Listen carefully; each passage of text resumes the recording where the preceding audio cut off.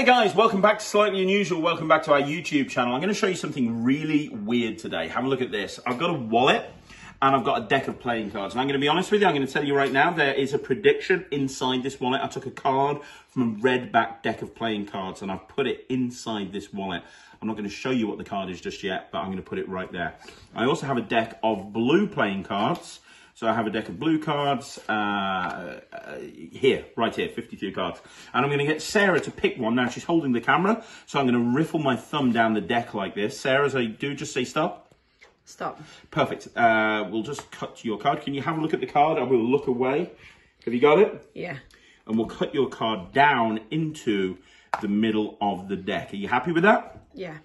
Now, I said that I have a card inside my wallet, and I have.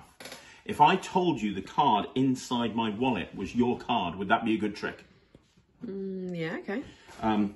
It's not. It's a blank card.